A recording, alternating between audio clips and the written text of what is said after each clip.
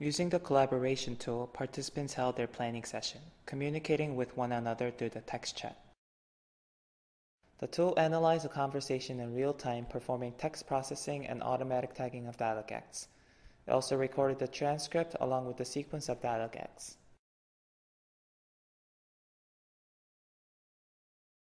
Here is an example where the utterance "it seems more serious" is tagged as an assessment. Here's another example from the second participant where the utterance is tagged as a suggestion.